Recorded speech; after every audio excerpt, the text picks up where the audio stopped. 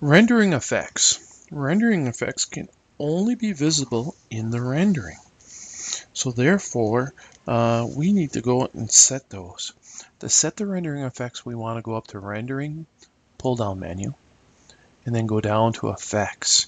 And we pick on Effects, and we have on the Effects tabs, we have Rendering Effects, and then we have Environment over here. So we pick on the Effects, and we hit the Add button. When we pick the Add button, we can add the effect that we're interested in.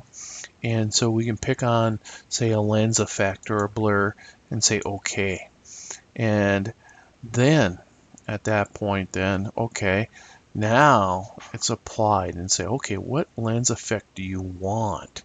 Do I want a star or a streak or a ray? And I can put that in. I can say I want a glow and throw that glow in. And then at that point, I have the effect in my final rendered image when I go to render. So again, I go up to rendering and I go down to effects for my rendering effects.